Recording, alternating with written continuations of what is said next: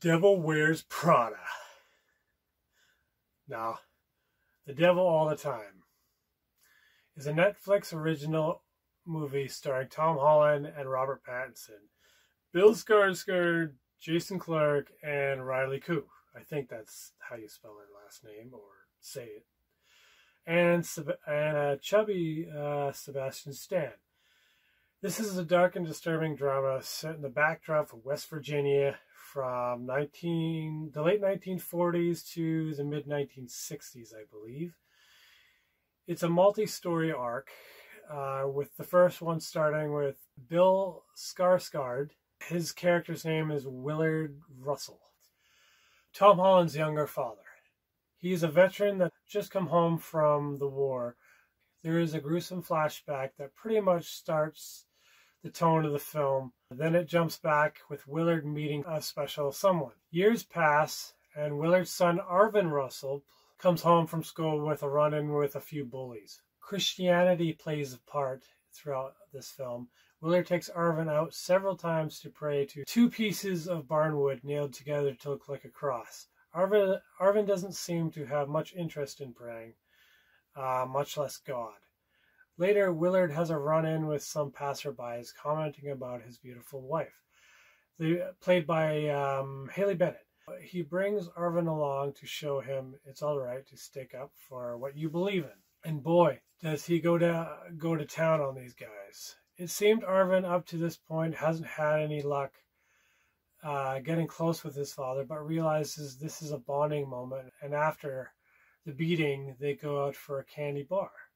Afterwards, tragedy strikes the family that led to decisions that cause more tragedy. Arvin then is moved to Meade, a West Virginia woods town with his father's close relatives, who's also ran into some of their own tragedy in the past, and now they've adopted Arvin and Lenora. When Arvin and Lenora first meet, they are introduced as step-siblings. I imagine this expressed because they were actually cousins, and back then in small hick towns, it might have been acceptable for distant cousins to get a bit closer. A few years go by, and Arvin has turned into the handsome Tom Holland.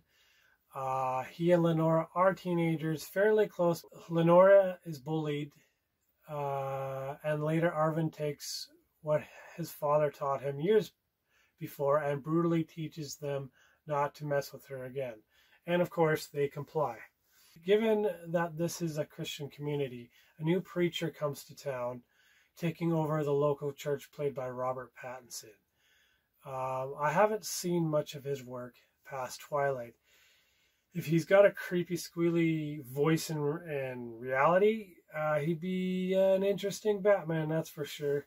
At some time in the middle of the film, it cuts to a few scenes with Jason Clarke and Riley Keough as a type of Bonnie and Clyde version.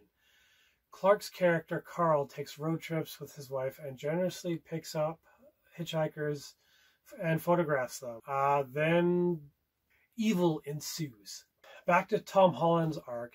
His stepsister has a close connection with the preacher. After some seduction, Lenora is put in a tough spot. She goes to the preacher for help, who evidently turns her away. Something happens a little after that as well. But later on, after learning about Lenora's involvement with the preacher, Arvin confronts the preacher in a pretty intense scene that resolves in tragedy. Arvin takes off after the run-in with the preacher and hitchhikes across town and finds Jason and Riley's character offering him a ride. An incident happens there. At the end, Arvin confronts his past, visiting his hometown. Someone he ran into years prior follows him, and the climax ensues.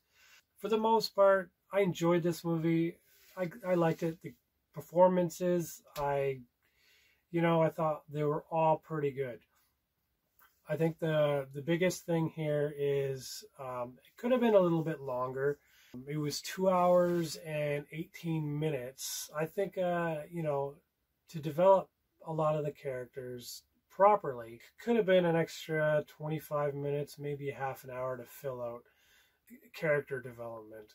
And sometimes you need that. And I think this movie even though it was pretty good and performances were great, the openings of every character and the closings of every character were actually pretty good. But in between, it was kind of like, well, I would have liked to see more of why this person is the way they are, why that person is the way they are. The one thing I did notice in the beginning, the first 5 minutes of the movie, was when Skarsgård and Bennett meet up at a diner. They both go out for smoke. They're, conversing back and forth. And I noticed when Haley Bennett's character steps off the wall, she's got paint along her arm. I don't know if the filmmakers didn't catch that, if it was part of the movie, but the characters didn't acknowledge it, and the camera angle also didn't acknowledge it. So I think that was a bit of a flaw there, a bit of a mess up. About a good half a dozen scenes there where it's pretty uneasy to watch. There's a lot of messed up things that happen with these people, these characters. Some of it might turn your stomach.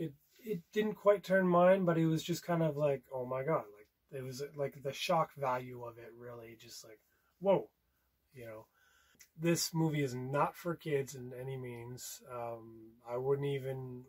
don't think I'd even watch it with my 12-year-old kid. It's the subject matter is pretty intense. You can definitely tell that this was a passion project for the filmmakers. I think I would give it out of 5 stars. I'd probably give it about 3.5, maybe 4. All right, thank you very much.